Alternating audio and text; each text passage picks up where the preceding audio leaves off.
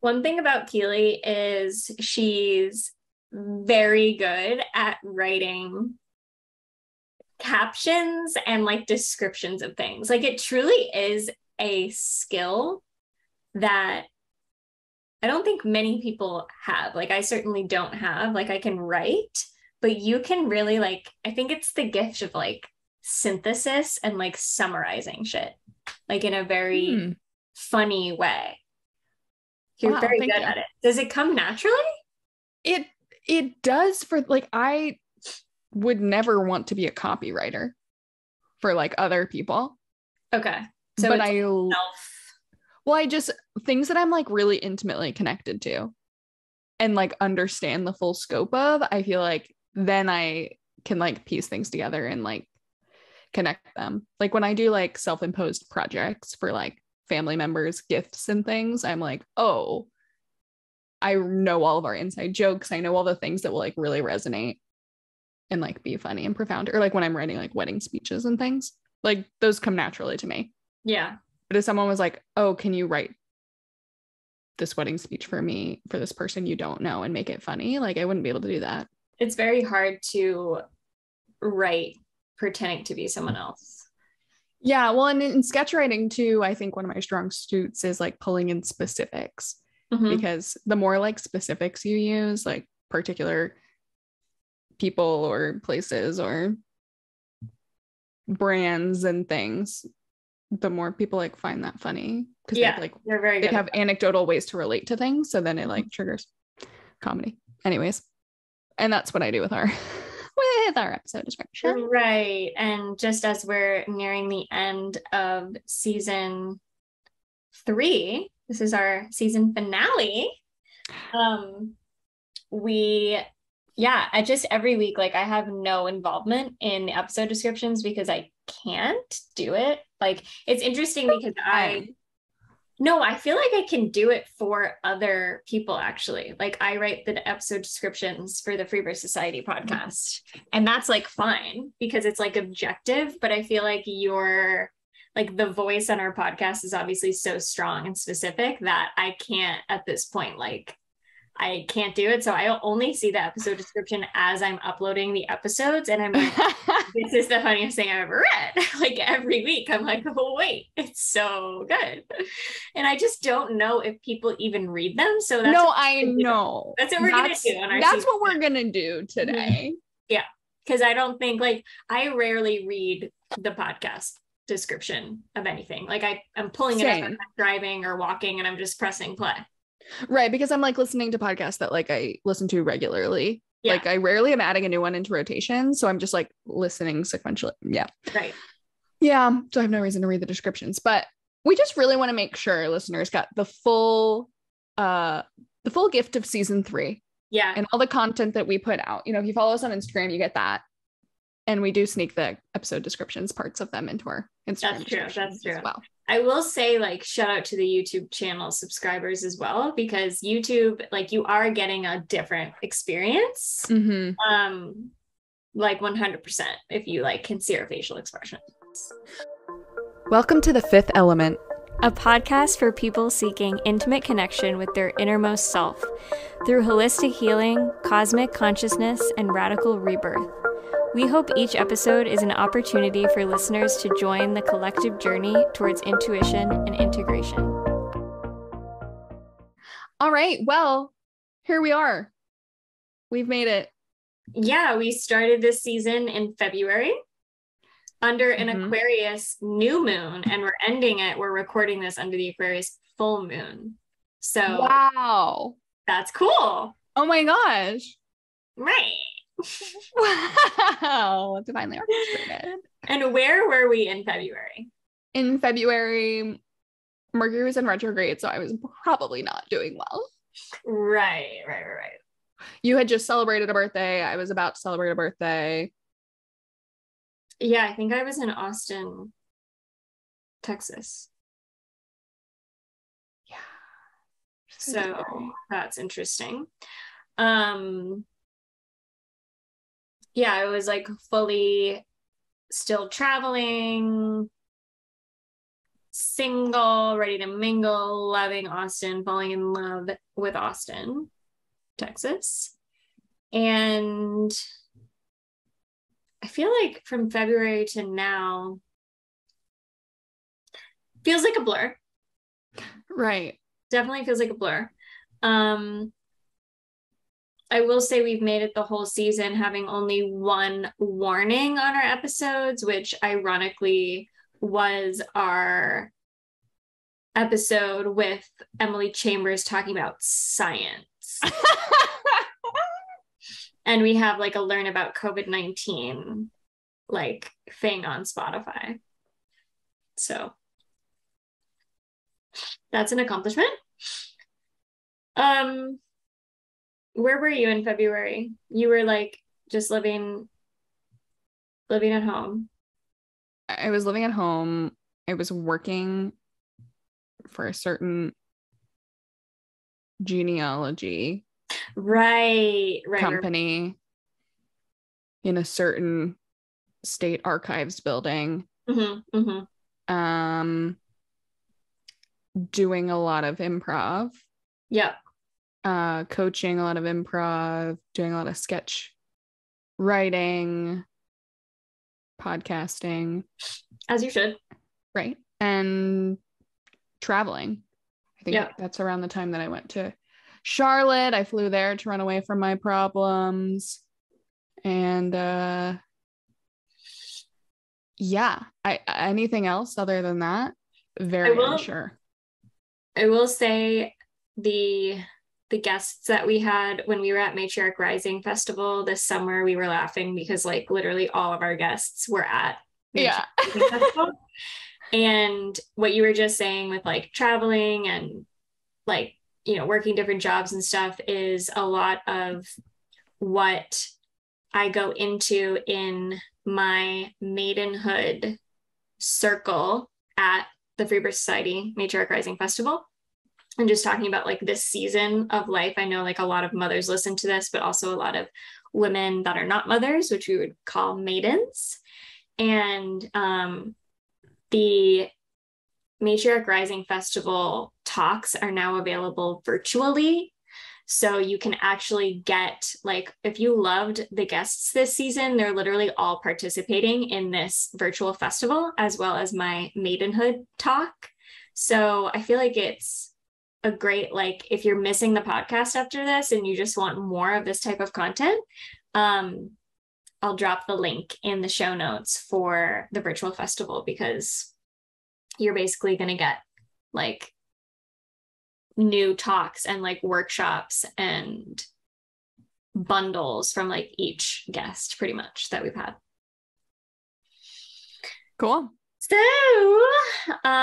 should we start with, let's start at the beginning. A very good place to start. We're back, witches. The Fifth Element podcast returns. I remember my dad like sending me that title. Like, I don't think he listens to like every podcast and one he will, but he was like, awesome title. Hilarious title. Wow. Preliminaries, we love. Mm-hmm. Another Aquarius new moon, another season launch of the pod. We're back and have so much to catch you and each other up on. Hold on to your. I forgot about that. We like because we like hadn't talked in months. Because we always wrap up like right before the holidays. Yeah. And you had like skipped town and. Yeah, it was a lot going on. Yeah, there was a lot. Hold on to your broomsticks, witches, because we've got some perceived hot takes on health, an all-female lineup of guests, and a season finale movie review that dares to give Frozen 2 a run for its money. Gasp. But first, in honor of our third season, we're kicking things off by answering 3 questions that will streamline your dating life, and of course, talking about the big 3. Trademark. And this is only the beginning.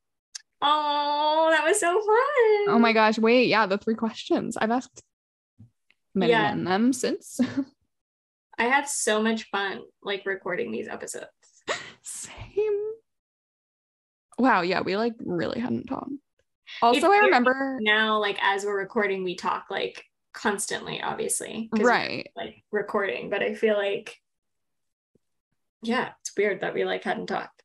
Oh, I remember just being like, wow, we're really going off the deep end this season. Like, Germ theory versus terrain theory, like, was nothing. Small potatoes compared to what we're about to embark on. Yeah.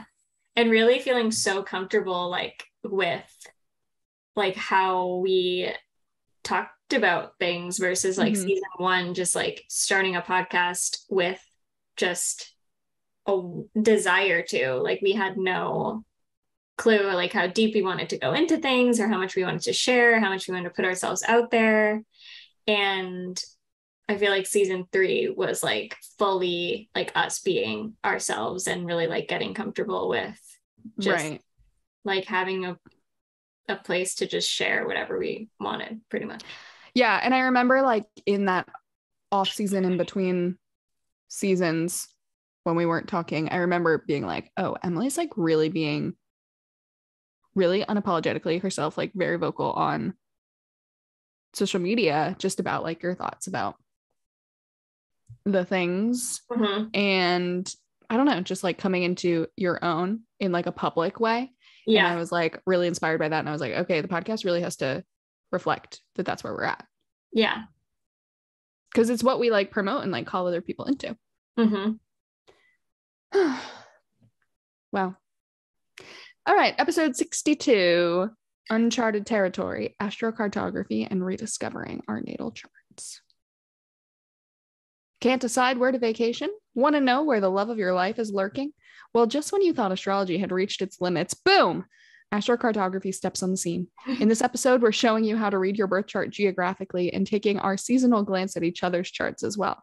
Find out what caused Keighlee's intense boy band fangirldom, that came up a few times this season apparently, and why you want Emily on your side in your next cage match brawl. What a cliffhanger. That was really good. Our seasonal glance at each other's charts. I love that. I love doing that. And then we had our first guest, which really set the tone, I feel, for our podcast.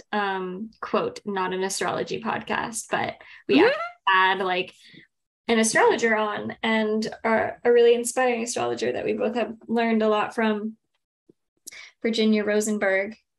And we called it Maps of Consciousness, Intuitive Astrology, Embodiment, and Joy, featuring Virginia Rosenberg. Cosmic Earth librarian and all-around quotable queen Virginia Rosenberg is here to shake up paradigms with her embodied approach to tending the fires of tenderness, as only a double Leo on a Leo full moon could. In this episode, Virginia shares intentionally about intuitive astrology, the lives she's lived, her interview with fear, the sovereignty of joy, and the alien novels to come.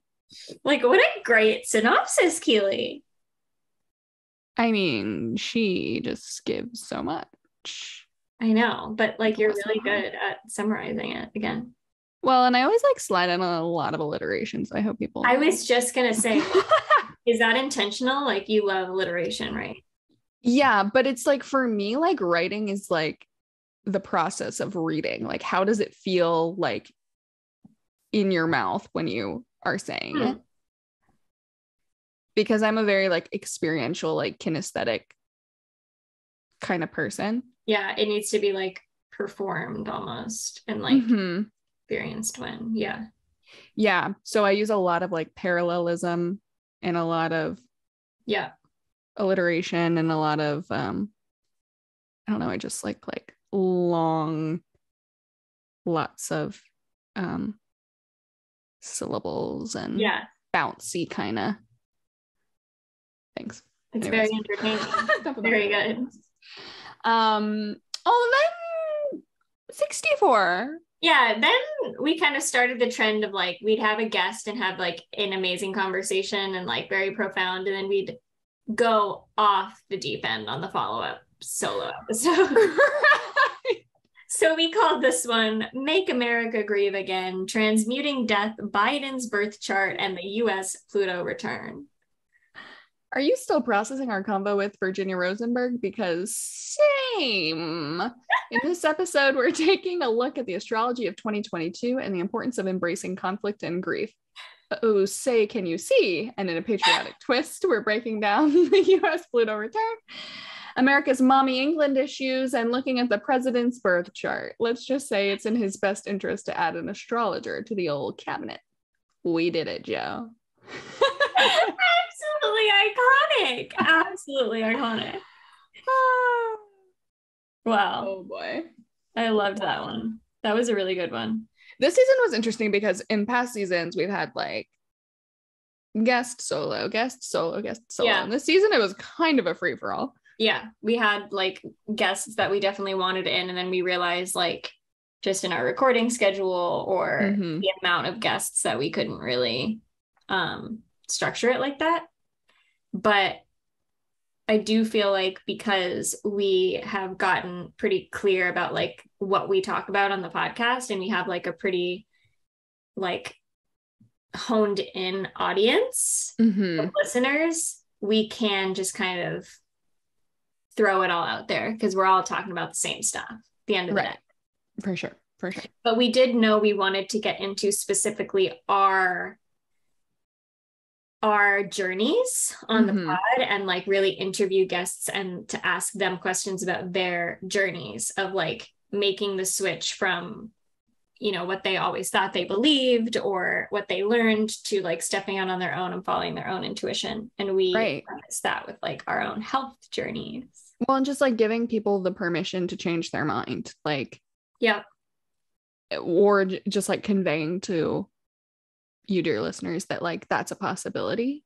I think a lot of people see like, and I get caught up in this too, like I see these women on Instagram or ones I know in real life or like meet at the festival, and I'm like, wow, if only I could like be that sovereign, embodied, autonomous like person. And it's like nobody came out of the womb being this way, right? Like it was a conscious choice, and a lot of them have gone through many different careers and things. And as I find myself going through that, and it seems like kind of a hopeless thing where you'll never find your place in the world. Like, just to be able to like have all these people on our podcast this season that are examples of the journey, the evolution, the fact that you're allowed to change your mind about what you like to do or what you believe or what you advocate for. And it's part of that journey that makes you like more intentional in the outcome. In preparing this like maidenhood talk for the virtual festival, I was writing a lot about like what I hear from a lot of women in this phase of life, like before kids, especially. I think of maidens as like women who want to become mothers. There's like a couple different like definitions, but who eventually want to become mothers, because you're not necessarily a maiden if you're like in your 40s, decided not to have kids and like are married. Like you're in your wild woman stage of life, but essentially like this maidenhood phase, like right before motherhood. And one of the things I hear a lot is like about scattered energy, and like how do we like as mothers, like your energy is just forcibly kind of funneled into your kids. Like even if you have a million stuff going on, like your priorities just inherently change. But maidenhood is that time where like you have permission to kind of like fail and pivot and change your mind, and like you are actually meant to do that just for the reason that you said of like being able to hone in on who you are and like what's important to you in your next phase of life. But I do feel like this maidenhood time is a time where like we have permission to constantly be like shifting, changing, and trying out new things and like failing in a way that we can't when we have like children depending on us and like depending on stability. And like you can't necessarily be just like switching around from job to job or place to place and figuring out all this stuff. But like it does feel nice to know like this is like the time to be doing that. And I feel like the podcast like reflected that, like just this idea of us like learning how to like figuring out like where we want to put our energy, and like we haven't necessarily figured that out. And I think that's totally in alignment with like the season that we're in. We're just trying things out. Yeah. Love that. So Keighlee's health journey from sick to stable to sovereign. Love that title. Keighlee's never been married, but that doesn't mean she can't live her post-divorce eat, pray, love journey to finding her best self. In this not so drunk history, Keighlee details her diagnoses of tumors and migraines and anxieties. Oh my. Let's just say 2020 wasn't her first quarantine. Listen to hear why she broke up with allopathic medicine, how she found a home in her body, and why Jesus wanted her to drink coffee in elementary school.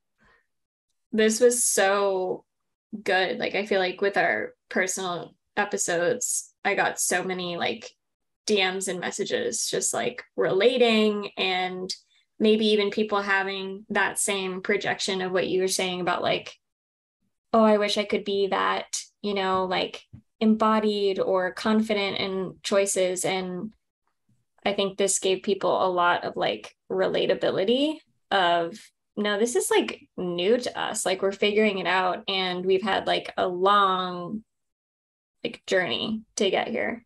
Yeah, I remember editing the episode and like texting you and being like, we can't put this out. Like, I don't think people want to hear this. Like, it's so boring. Like, and like drawn out. And I remember processing that with you and being like, this is just so like, this part of my identity is so no longer like at the forefront of how I view myself. Right. That like to rehash the history is just like boring to me. Right. Like, I'm like, this no longer matters to me in an everyday life because it used to be so long. But then how did you feel once it was released? Oh, I mean, I really haven't chronicled everything to like anyone. Yeah. Really. So it was kind of freeing just to like be honest, because we talk so much about health, and like I'm very vocal about, or like have been historically vocal about health stuff like on social media and just like in life. So I think it gave a lot of context to people that I was like happy that they had, of like, these aren't just like contrarian beliefs that I have just for the sake of being like different. It's like truly like so important to me that people find freedom in healthcare and find like their voice and believe that they can be well. Like, that's so important to me. And so to give people that context of why was like good. Like, I'm glad I did it. And so many people reached out and they were like, I had no idea. Mm-hmm. And I'm like, right, that was intentional. Or they were like, this was so helpful to me. Yeah. And I'm like, oh, cool. Mm-hmm. So I'm happy that it is a living piece of media. Yeah. And just like reminding people that like the beliefs or the opinions that everyone holds comes from embodied experience, and we can have like, compassion for those who choose differently based on their experiences, but also like wanting the same and like sharing those experiences to totally like get that.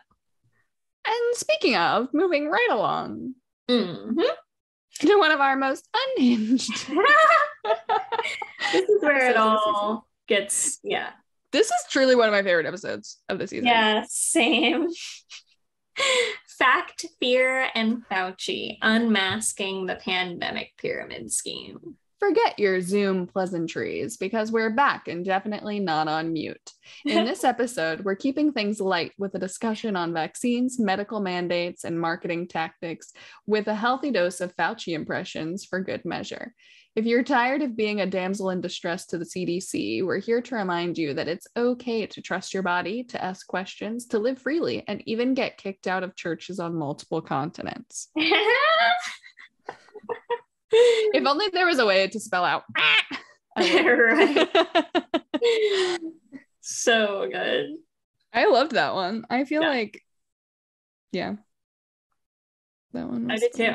I think there was like a moment of like, oh my gosh, is this like too much? But then again, just like summoning the courage. And I don't know, I think one of the reasons why I haven't, I don't know if this is true for you, but like, I think it is, like, I haven't got any backlash about any of the episodes really ever. And I just don't get a lot of, I don't get a lot of like backlash from people that know me, like, at all, because Mhm. I think we do take so much time to kind of like explain where we're coming from in a very calm and non-confrontational manner, because Right. our opinions and our thoughts are so embodied from our experiences. So there's no reason to like get defensive, because we're not clinging to something that has no tangible reality, or something that we're like going to change our mind about, because it just is.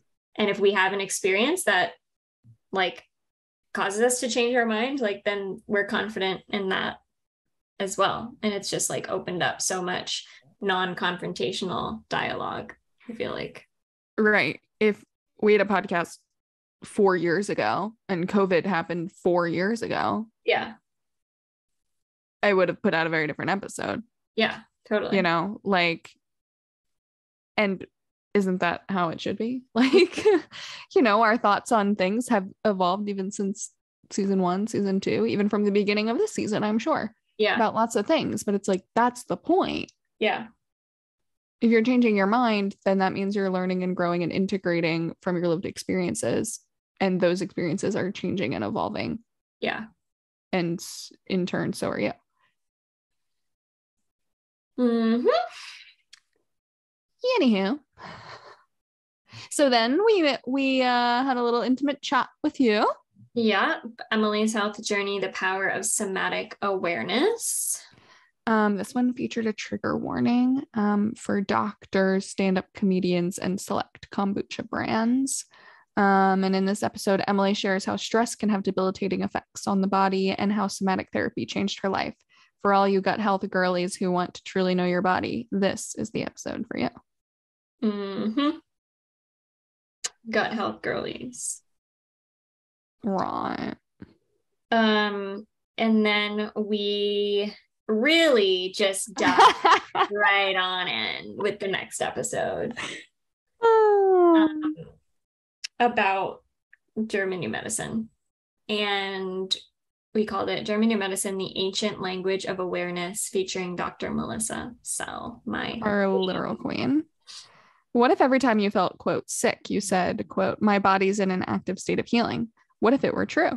In episode 68, we're talking to Dr. Melissa Sell about German New Medicine, the radical belief that the body works with us to protect and heal us after emotional conflicts occur. Forget Duolingo, learn the ancient biological language that explains how tumors aren't random, cancer isn't inevitable, and how the concept of autoimmunity is absurd.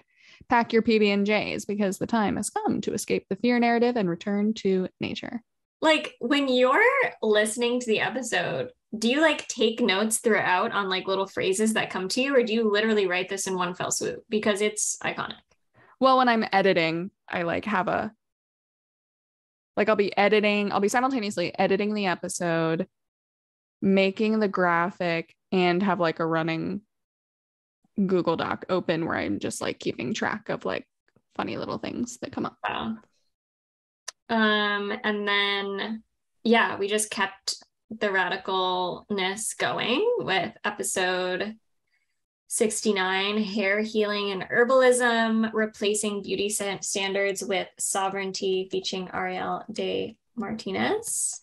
If you think season 3 has been radical so far, wait until you hear how we don't use shampoo. In episode 69, our friend and personal witch on the hill, Ariel de Martinez, reveals the potency of herbal medicine and why she doesn't subscribe to certifications or essential oils. Join us as we unpack beauty as intuition instead of an arbitrary standard, plus a bonus update on Emily's ghost pipe saga. Go back to our season 2 finale. Right. 60 for more on that. Right. Any updates now? Yeah. Well, not really updates, but like I saw Ghost Pipe like a few weeks ago, and it was just like, hello, keeping my distance. I feel like a lot of other people in our sphere have also been coming across it, and like, yeah, that's always so fascinating to me, and so cool that you've like put it on people's radar. Yeah. And like, I've moved on. Like, I don't need to have any more personal encounters at the moment. Right. I'm like, or like when we were at, was it when we were at the Radical Pelvic Health Intensive, when Adelaide's husband like texted you. Oh yeah. And she was like, did my husband just text you about Ghost Pipe? Yeah. He's like, hey, is this Ghost Pipe? And I was like, yes. And he goes, sweet. Like, I love that my husband just texted you that. Right. So funny. All right, rolling with the guests. This was our long stretch of guests here. Episode 70. Yep, Kiddist on the pod, celebrating your cervix, the power of witnessing your womb. Love that. How often do you celebrate your cervix? Throw parties for your pussy? Yeehaw with your yoni? Kiddist of the Womb Room joins us in episode 70 to share about her work helping women release their addiction to victimization from the medical system, how embodied expression is the practice of presence, and the healing work of simply witnessing our bodies. Listen in if you want to shift from indecision to intuition, learn what they aren't teaching med students about women's health, and discover the real cause of ovarian cysts. So good. And then another amazing guest, Isabella Malvin. This episode really took everyone on a ride. Like, I feel like we covered so much in this episode. Right. There's only so many characters you can put into the title. Right. To make it still like feasible. And I just remember like 10 times workshopping different titles because there was just so many things that you could highlight from the episode because she just had so much to share about so many different things. It was amazing. So good. Come out of hiding, binge eating, hypnosis, and an unmedicated colonoscopy featuring Isabella Malvin. Right. Like you can't talk about having an unmedicated colonoscopy and then not include that in the title, but also you can't, like, she came on to talk about binge eating, but also like you can't not talk about the fact that she's a hypnotist. Exactly. There's so much.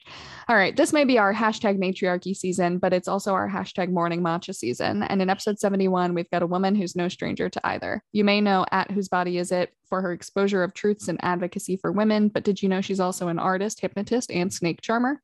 Isabella Malvin joins us to share how she healed years of binge eating and self-sabotage and how hypnosis and community were the most potent medicine. From self-sabotage to skipping down Park Avenue after an unmedicated colonoscopy, this is an episode you won't want to miss. Literally one of my favorite stories so far. Skipping down Park Avenue after an unmedicated colonoscopy. Like, you don't get that on other podcasts. No. I dare to say. Right. Also, we haven't mentioned so far in this episode, but this was our matriarchy season, if it wasn't clear by our all-female cast of guests. Doesn't it feel weird to think that we used to interview men? Yeah, honestly, I was looking at our YouTube channel the other day, and I was like, wow, all these like beautiful women on like every single episode. And then I was like, except Lynn. Okay. Lynn is the only exception. Well, speaking of... Oh, what a segue. Cabinet Battle number 3 was episode 72, Dueling Well in the Astrology of Lin-Manuel. Like, do people get Cabinet Battle number 3? Like, I really hope. I hope that they do. I feel like our listeners would. There are 2 Cabinet Battle songs in Hamilton, everyone. Mm-hmm. Cabinet Battle number 1, Cabinet Battle number 2. This episode was Emily and I's great dispute. Mm-hmm. So obviously it was Cabinet Battle number 3. The first of a couple. Yeah.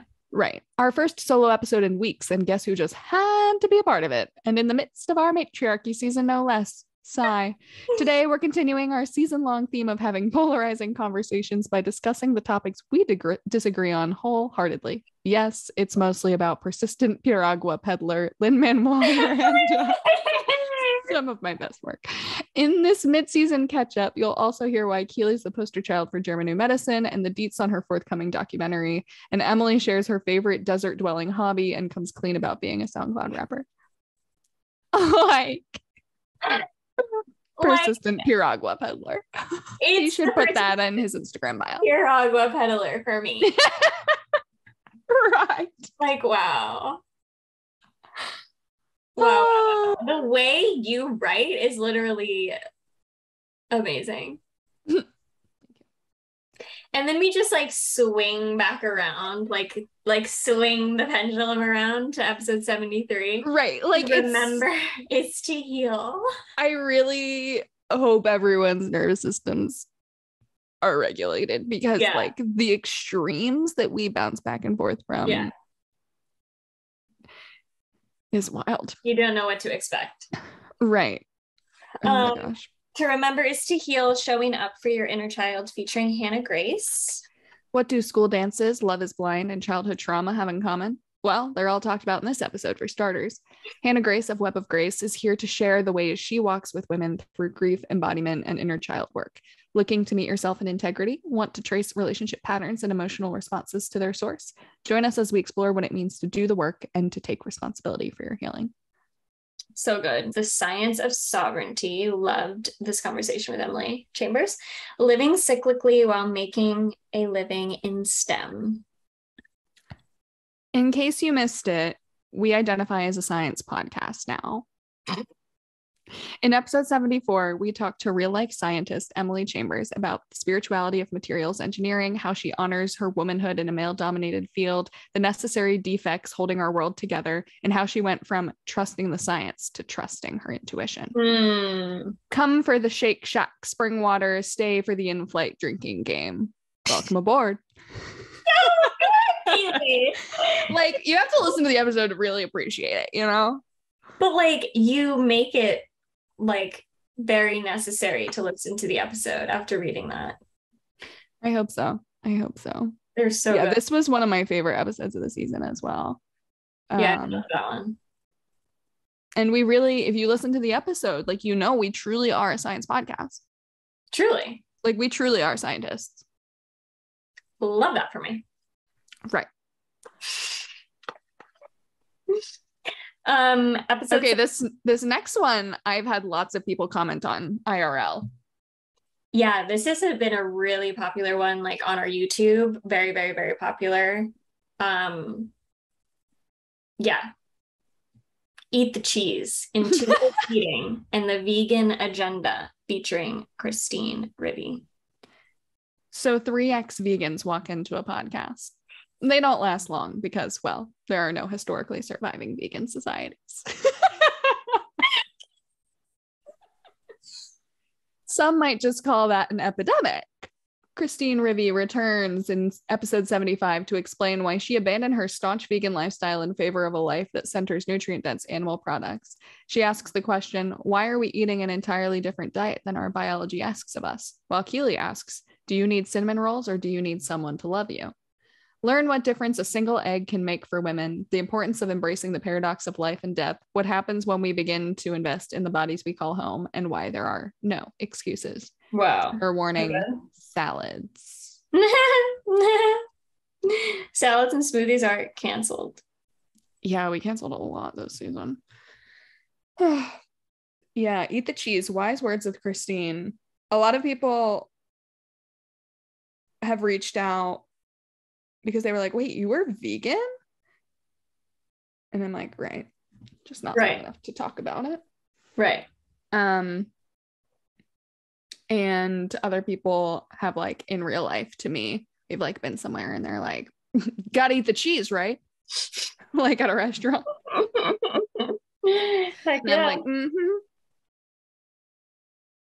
Wow, this season was so good. We had like just elite we literally women on. Yeah, we did. Speaking of, matriarch herself. Yeah, someone who really lives out matriarchy in her family, and we got a glimpse into that. What Can't Women Do? Conscious Leadership and Living Matriarchy, featuring Emily Saldea. What would happen if you were willing to have what you want? Free Birth Society's Emily Saldea joins us to share how she's built a life that centers women and why her family and the world are better for it. Through her study of global female oppression and conscious leadership practices, she broke out of the victim consciousness of activism and learned to work for rather than against. If you want to live an expansive life, be affirmed in your radicality, give birth in Hawaii, or even join the circus, Emily is here to tell you how you can have it all. Oh, such a Sagittarius description. Right. Like Sag-stellium life right there. That idea of working for rather than against is something that I've like thought about so many times since we recorded this episode.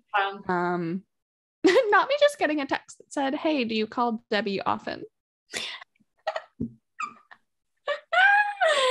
Me being our infamous psychic medium, of course. Right. Funny. But anyways, yeah, that idea of working for rather than against, I've thought of so many times and have like talked to so many people about, because so many people are just caught up in this like activist, like, what are you working for? What are you marching for thing? And it's like, what if we just constructed our lives in a way where we were just like working with the things that we love every day instead of working with the things that we hate every day? Right. Right. Such a amazing release. That was so good. And then the next one. All the episodes were so different, but like so poignant. So potent. Oh Truly. My God. Flourishing after pharma, from involuntary hold to holding space for healing, featuring Mindy Schlechter. What a title, first of all. OHIOMG. Do we have a fabulous episode for you?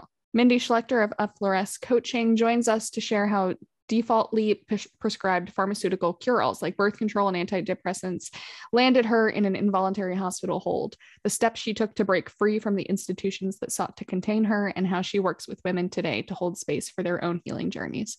Themes of sisterhood, true balance, mental health, Ayurvedic healing, and sexual wellness abound in this, the first meeting of what might just have to become an eldest daughter support group. And at this time, Mindy's group for moms, it's called Reigniting Roots, is open, and I'm teaching astrology in it. Yes. So she takes like 6 moms, and it's like an hour and a half on Wednesday mornings for a couple months, and it's basically like how to come back to yourself as a mom. And she gives like the context of, you know, you're a mom and your kids are like finally back to school and you have a few hours to yourself every day now, and you spend it all like cleaning or prepping or cooking or doing errands, and that little voice in your head that says like, oh, maybe I could take time for myself today. Like sometimes you need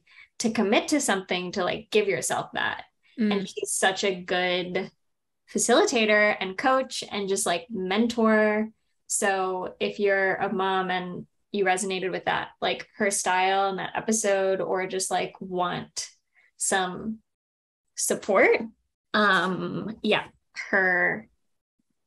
group is open for enrollment, and everyone loved it last time. So highly recommend.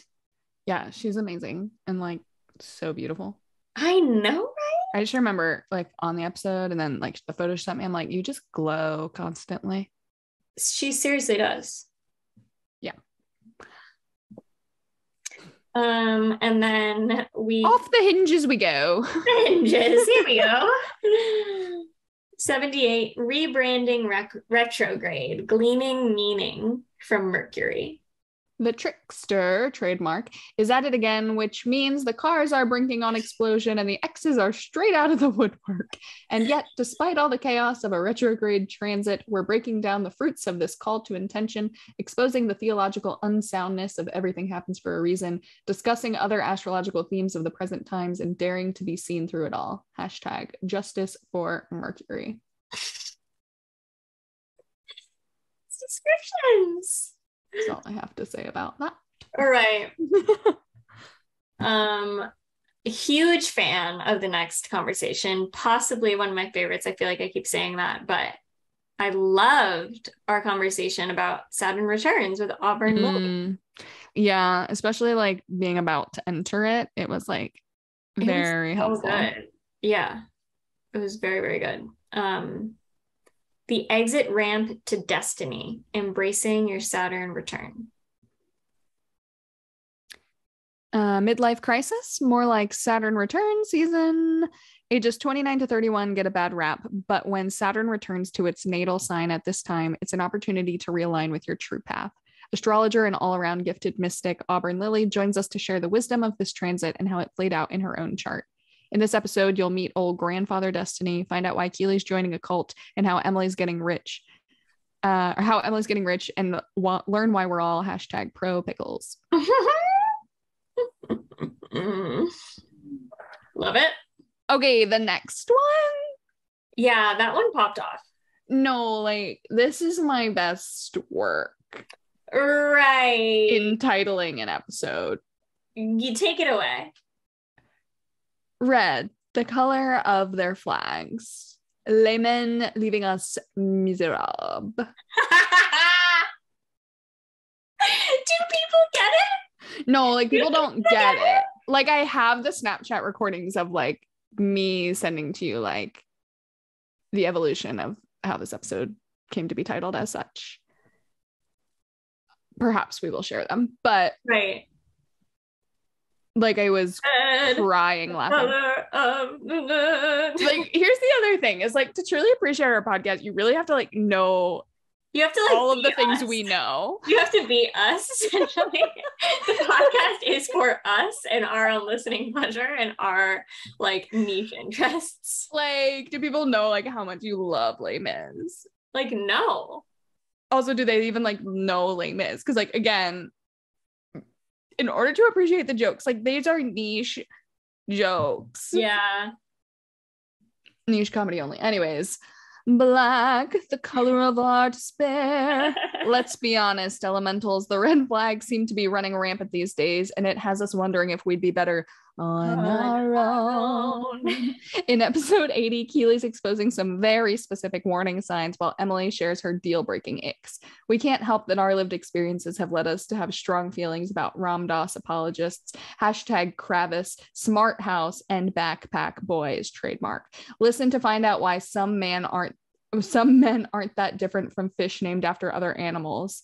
This we swear by the stars. Yeah, this episode was crazy town. And then we swing. What was next? What was that? No. Jump on that and we swing, because this is truly, like, the spectrum. The spectrum of our podcast can be summed up in 80 and 81. Come on. Right. That was, like, poor planning on our part, honestly. Truly. Because what were we thinking? We had our beloved naturopathic doctor, Emily Telfair, talking about heart-centered healing, naturopathic medicine, and craniosacral therapy. No, I literally cried in this episode. Right. It was so good. And also, oh my gosh, everyone needs, if you've listened to that episode, you need to go back and watch the YouTube, because her, like, presence is healing, and you can like feel it a little bit through the video. Yeah. Have you ever had a 2-hour intake with a doctor who desires to know the vitality of your heart and not just your vital signs? Have you ever been handed a prescription that says, be with the trees? Let's just say once you go naturopathic, you can't go back. We are truly honored to welcome our personal pocket angel, Dr. Emily Telfair of Heart Space Natural Medicine, to episode 81. We've mentioned her countless times before because of her unparalleled influence on our physical healing and, in turn, our whole lives. And we are so grateful for all the space her own heart holds for so many.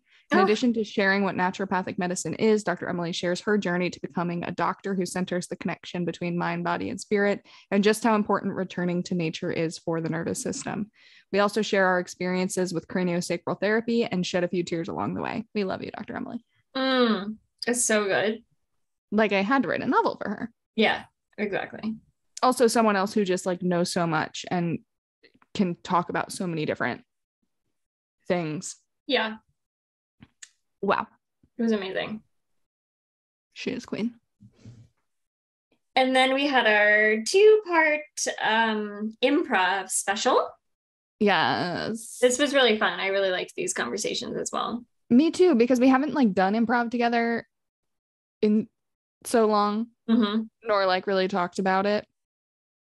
But it's been a huge part of my life in the last couple of years. So it was really cool to talk about.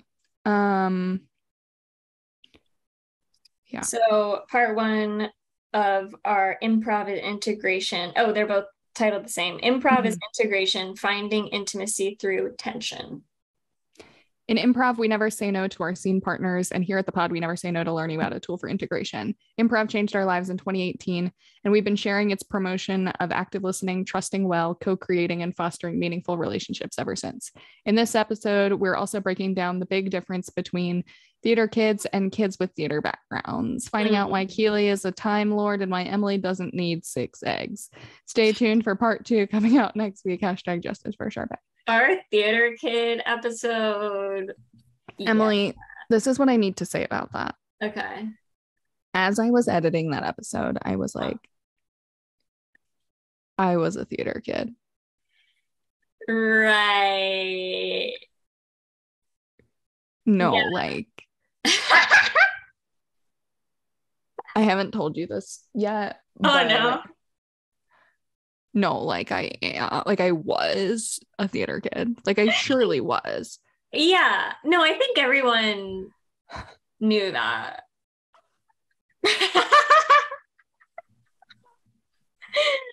Which is fine. Like we love and accept you as you are. Thank you. Thanks. Appreciate it. We just wouldn't have been friends in high school. Well, yeah. I mean, I really trust in the timing of all of my friendships because there are many people that I wouldn't have been friends with if not at that like very moment of time that we came together. Truly. You know? Truly. I feel like that's most everyone. Yeah, for sure. Okay, part 2 was yes, and we're back with part 2 of our improv deep dive. Now that we've laid the base reality, we're heightening by sharing some of the offstage applications of improv's core philosophies to our families, romantic relationships, clients, births, and more. We spend some time looking at the astrological correlations, particularly the Aries-Libra axis, and the medicine of fostering authentic partnerships. Listen to find out why we think improv is the most equitable art form and how you can use it to step into self-awareness. Love it. True. So good. And we swing back around to talking about somatic therapy and the nervous system, featuring Eleanor Bromwell, my somatic therapist. As mentioned in your health journey episode. Yep. You've heard Emily mention her incredible somatic therapist many times before, and we're so excited she's here in episode 84. Eleanor Bramwell, founder of Bodywise Institute, is here to share her journey to becoming a somatic experiencing practitioner and to discuss another one of our favorite name drops, the nervous system. These 2 somatic celebrities invite us into a deeper conversation of healing, awareness, and resiliency. What story does your body tell? Wow. So good. So intriguing. All these descriptions are so clickbaity. Love it. Episode 85 was, we were feeling quite discombobulated during this episode. You could say. We titled it Leo Season is Coming, parentheses, to save us. Yeah, there have been several times throughout the season where I have texted Emily or snapped you a picture of the title and been like, is this too dramatic? Right. But if ever there were a time for drama, it would be amidst Leo season. Raise your hand if you've been personally victimized by astrological transits. Yep. The only thing as universal as Regina George induced trauma. This is something else. We'll be honest, elementals, just like Katie Heron trying to assimilate into American high school, we're feeling a little chaotic and discombobulated. And just like Leo tried to save Kate from another watery demise, Leo season is here to save us from our Cancer season woes. We're talking about the impending Jupiter retrograde, counting down to our Saturn returns, identifying Keighlee's stalker, and finding out why Emily's notorious in Massachusetts salons. Oh, and speaking of movies, head over to our Instagram, blah, blah, blah. So good. Yeah, that one was wild. We literally don't talk about Mean Girls or the Titanic in the episode. You just went with it. I just went with it. Sometimes I need to like pull some things into the description to add to the thumbnail because there are just only so many starry backgrounds I can put into the thumbnails. Right. That one features the Titanic. Yeah. Shout out to Keighlee's thumbnails on YouTube. Like everyone needs to just take a moment and go look because there's so much meaning. Honestly, there's like little Easter eggs in each one. Yes, Keighlee. Like in the one for Emily Chambers episode, I put her tattoo in it, like in and amongst the stars. It's literally amazing. There's some little finds. Let me know what you find over at our YouTube channel. Seriously, it's so good. 86. Wow. Yeah. I can't say I have been heeding the wise wisdom of but I should be. Well, whatever's regulating to you. All in due time. 86 was Ayurveda, a user's manual for this human life, featuring Veronica Wolf Casey. Move over, Adam Conover. Ayurveda's ruining everything in today's episode. And by ruining, we mean saving us from the devil's handiwork, aka smoothies. Ayurvedic chef Veronica Wolf Casey spills the chai on this ancient science of life and how it can bring balance into yours. In spite of the bag of lettuce, I mean lies, we've been sold by allopathic medicine. Listen to find out why Keighlee's cooking all her water, why Emily needs iced coffee like she needs a hole in her head, and why you should be looking for ripe bananas in more bowls than just your fruit bowl. Once again, trigger warning for vegans. Wow. All I have to say is wow. She's an icon. Yeah. And she really does need her own podcast. Veronica, if you're listening. Yeah, she's giving people what they want. Mm-hmm. She's so funny. I was crying laughing in this episode when she was talking about smoothies. Yeah. He gets so fired up. Truly. Okay, and moving right along to episodes that literally popped off. Right. The queens are popping off themselves. Finally graced us with their presence. Finally. Yes. Episode 87, Sister Witches, a bond that transcends lifetimes, featuring Heidi Bruce and Molly Bruce. Such a good title. Thank you. Thank you for being sister witches that have transcended lifetimes and incarnated in this one to be my friend. It's no surprise we love talking about sisterhood, and today the real-life Bruce sisters are uniting for a special sisters episode of the podcast. Heidi gives us the scoop on her quality time with Abby Lee Miller. Molly tells about all the things she doesn't remember, and they both reveal what it was like growing up with Emily as a big sister. We also hear about their past life coven, the Capricorn Christmas turned Jamaican breakdown, and the TSA kidnapping scare. Mother Goose is quaking. Yeah. Like, how do you do this? Like, your sisters are so funny. But you just like give me the content. Sum it up so well. Like, you like take all of the jokes and just like can do it somehow. We haven't really talked about this one. Bad Blood? Well, we haven't talked about the title. Right. Yeah. Again, I don't know if people are catching these inside jokes, but Bad Blood is the Taylor Swift song where she's speaking about her public duels with her enemies. Right, of which we became in this episode. There are 137 days till Christmas, but there are only 3 more episodes of season 3. If we're still friends by the end of this one, that is. The clickbait! This week, Emily, tells us why she hates Christmas, exposes her Grammy Award-winning aunt, and gives us insight into her complicated relationship with Taylor Swift. Meanwhile, Keighlee reveals the darkest time of her life that may or may not involve One Direction's rise to fame. Shares what it's like to grow up in a family that loves traditions and even cries about an elfin man-child. Yes, we talk about Lin-Manuel, but only for a little bit, okay? But in the following episode, we talk about him quite a lot, so. Yeah, true. Wow. Yeah, Keighlee, it's quite the gift that you have. I didn't propose us to do this just to receive affirmation. No, but writing. I just thought it would be fun. Yeah, but like you should receive affirmation because okay, I'm receiving it. Thank you. Yeah. Because like I feel like I always obviously when someone has gifts that you like clearly don't, it's more like awe-inspiring, and it just feels like an impossible task, like for me to if I were to have to write like a description, because the bar has been set so just off the top. Some might call that a zone of genius. right, just off the top.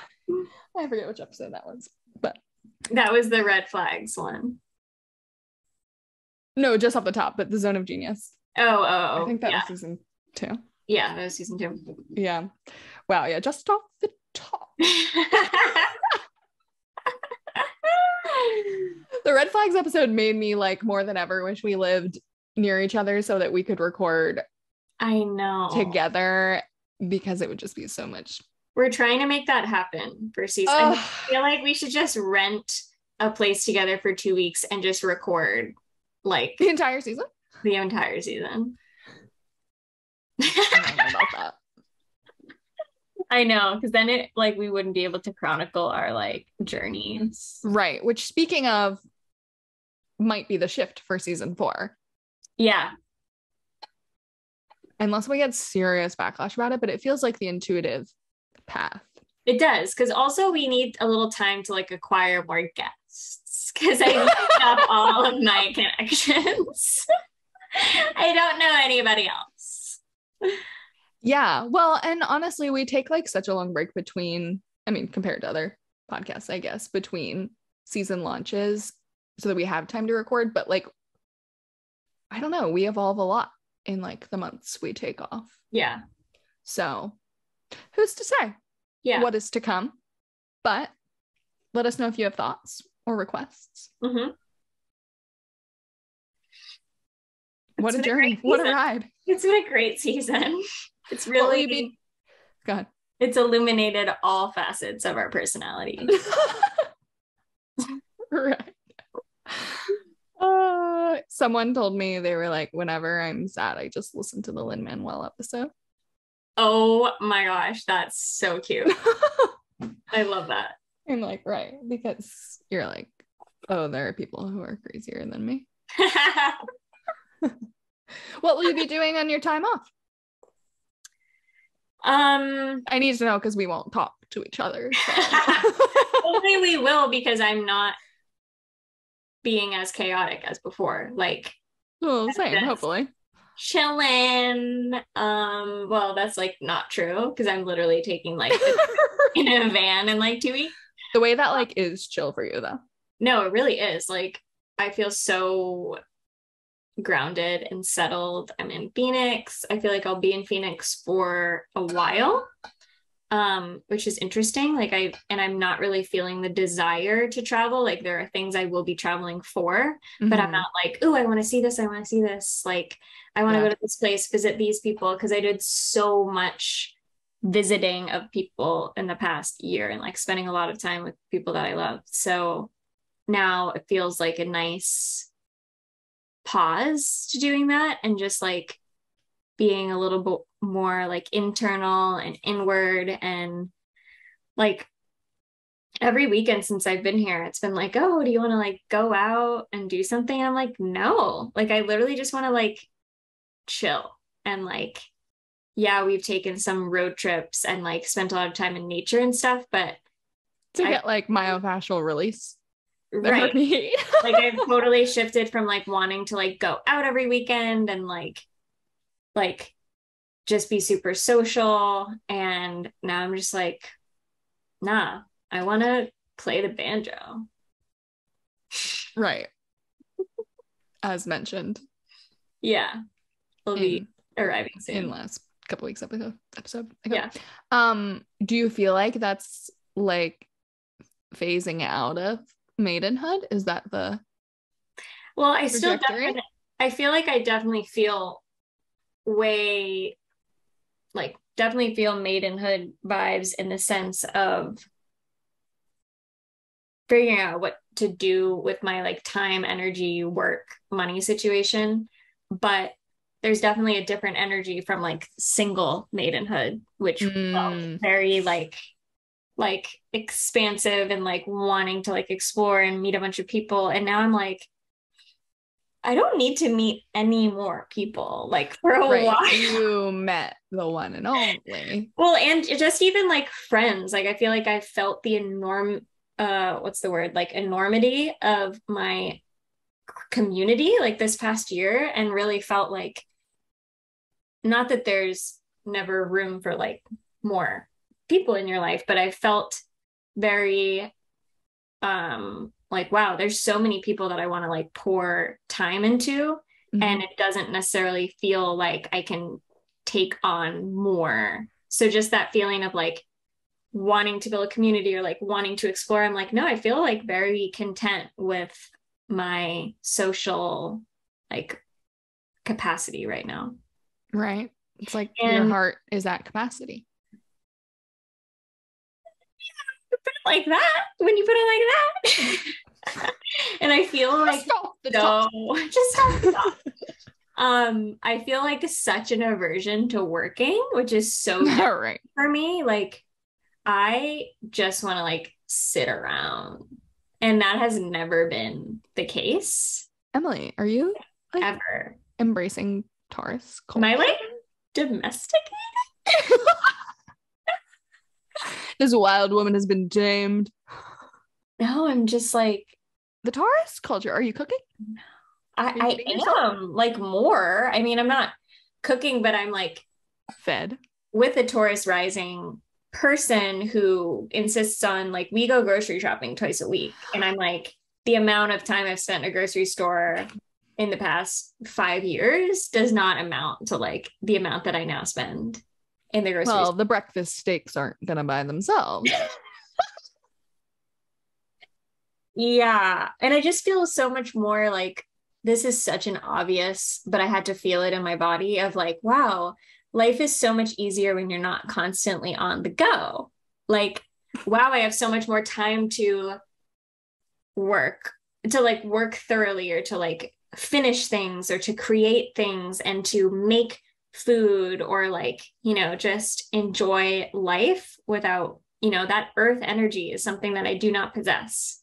And so being with like someone who has a lot of earth in his chart, it's like he said something along the lines of like, oh, it'll be really nice to have like a place, and to have like, our home base, and to like settle into that. And I'm like, yeah, but like I always want to like be able to like go and like be like up and moving and like go. And he's like, well, yeah, that's like what traveling is. And I was like, oh, right. Like I forgot that like you don't have to either just like be on the road or be in one place. Like, and that was an interesting realization that I had of like, wow, I've been like really extreme with my lifestyle in a way that I don't need to be.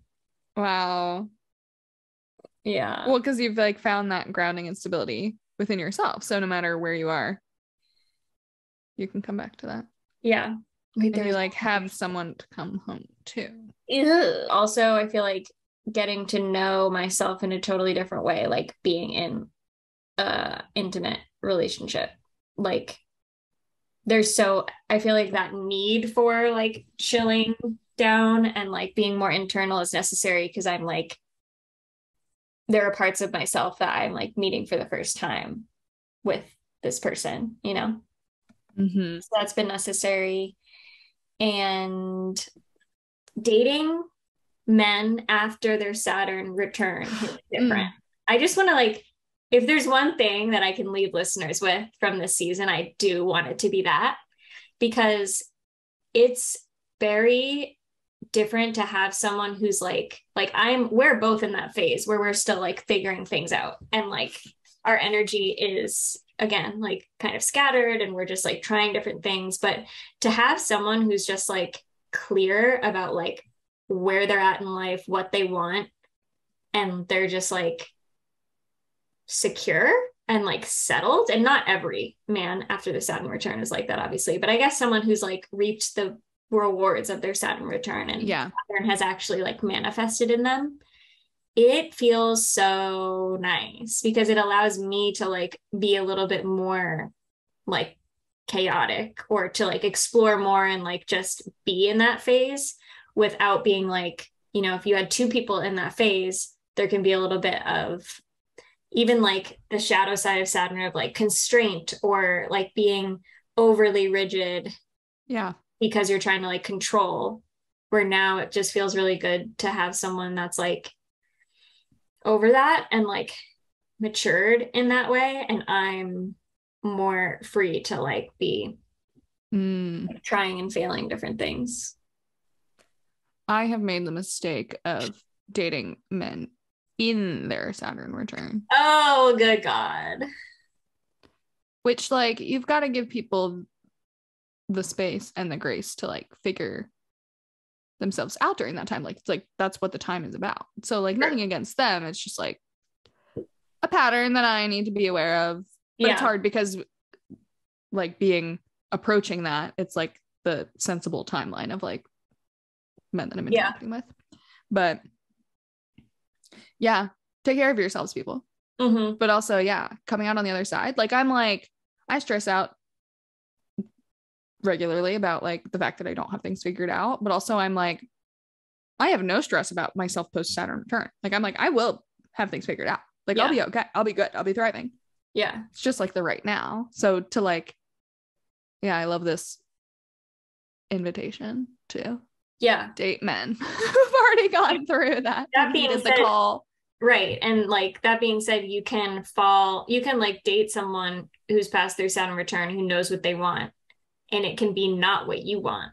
Right. So that's like the other specification of why I feel like it feels so great, because it's like he knows what he wants and it's exactly what I want. And so I'm like figuring that out, but I have this person that's like centered in that and is like, here it is, like when you're ready to like come to that conclusion, or not conclusion, but like holding the same vision, and someone has like already come to that, and mine is still kind of like a vision where I'm just trying to like figure it out.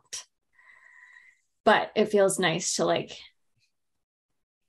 have that stability. Who would have thought? Well, I love that for you. So you're going to be in Phoenix and then traveling around a bit. Are you staying out west for the holidays, since we'll be gone during that time? I'm not sure. I'm not sure yet. Okay. Follow me on Instagram if you haven't yet. I'm sure I'll be updating everyone. Amazing. Do you know what your next months look like? No. Okay. Surely I do not.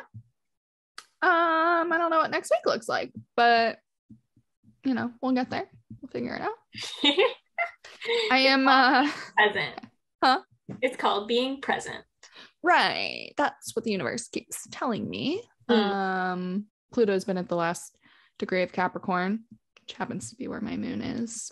So it's a lot of just kind of like self-focus, but also, in the words of Virginia Rosenberg, excavating. So just kind of like seeing what's left over from the last like however long, and seeing what's useful and purging what's not, and gearing up for like a very astrologically exciting spring for me personally. I'm sure many others too, but yay, we'll see. We'll see what's happening. Right. I would like a move. That's what I'm hoping for. Manifesting is a move. And like astrologically exciting doesn't always mean what we think it means, How so? I mean, yes, but like, I'm not anticipating it being like fun and light. Right. She made that very clear to me. Okay, good. But she also kind of led me to believe that like right now would be like kind of intentional but light, and it has not been. Right. Well, if now is light, then it's right. Like, what is coming? Right. Because then, like, what is heavy? Right. So, anyways, just trying to get all my ducks in a row. Correct. And then, you know, maybe we'll see where the tides take me. But yeah, I'm manifesting a move and like, I don't know, just a job that like is aligned and energizing. Yeah. Like, you know, I really thought I wanted the freedom of like remote independent work. But I really am desiring the emotional freedom of something that's just like more traditional and consistent. Yeah, that makes sense. And like salaried. Yeah. So I don't know. That's another like invisible permission slip I'll give anybody who is like feeling in that, because I feel like there's a lot of pressure to just like boss bitch your way into, you know, living your best Instagrammable like business life, and that works for a lot of people. But for me, I'm like, the cost benefit of like my nervous system of like putting that much effort and time into building something is just like not where my body's at, and that's okay. And again, I'll plug my maidenhood talk in this virtual festival summit, but like this, like if you are in your maidenhood phase and you're building something, it's most likely going to change very often because your priorities are changing constantly. Whereas like the stability of like motherhood or even like post Saturn return women is like, you kind of know what your role is a little bit more, what your work is. And obviously there's always permission to change your mind, but it is difficult to try to like rise to be some sort of expert in some sort of field when you're literally figuring it out as you go. And yeah, that can be a lot of pressure for sure. Yeah, I feel like very supported right now and very interested in seeing what's to come. So great. So yeah. Well, I'll talk to you in a few months. All right. You can keep in touch with us on Instagram. Maybe we'll do a Christmas episode. Yeah. Oh yeah, we are gonna do that. Okay. Yeah. Cool. I'm very excited. A little Christmas gift for you all. Truly. And yeah, if there's anything you're looking for in our time off or in season 4, you know where to find us. Make sure you read the show notes. Yes, always read the show notes. All right. Goodbye, everyone. Bye.